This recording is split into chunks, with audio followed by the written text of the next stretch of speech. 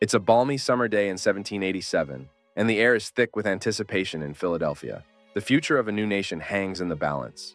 Amid the heated debates and clashing ideas, one man steps forward with a vision that will change the course of history.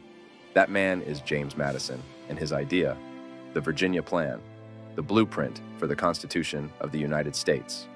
James Madison, who would become America's fourth president, was born on March 16, 1751, at the Belle Grove Plantation in Virginia. But his journey to greatness began long before his presidency.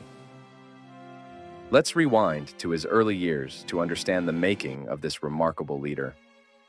Young James Madison was a studious and inquisitive boy. His thirst for knowledge led him to Princeton University, where he immersed himself in the study of history, law, and government. By 1780, at just 29 years old, Madison became the youngest member of the Continental Congress, setting the stage for his pivotal role in the founding of the nation. In 1787, Madison was instrumental in organizing the Constitutional Convention in Philadelphia. It was here that he presented the Virginia Plan, proposing a bicameral legislature with representation based on population in the House of Representatives and equal representation for states in the Senate. But Madison didn't stop there. He introduced the revolutionary concept of checks and balances, ensuring that no single branch of government would hold too much power. After the convention, Madison, along with Alexander Hamilton and John Jay, penned the Federalist Papers. These essays were crucial in convincing the states to ratify the new Constitution, laying the foundation for a strong national government.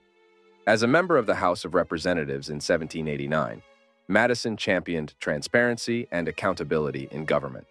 He introduced the Bill of Rights, a series of amendments that guaranteed fundamental freedoms and rights, shaping the very core of American democracy. During his time in Congress, Madison met and married the vivacious Dolley Payne Todd. Dolley was not only a beloved socialite, but also Madison's partner in navigating the political landscape. Her charm and grace made her an iconic First Lady. In 1801, Madison returned to politics as Secretary of State under his close friend Thomas Jefferson. One of his greatest challenges in this role was addressing the British impressment of American sailors, which eventually led to the Embargo Act of 1807. Madison's diplomatic efforts set the stage for his presidency.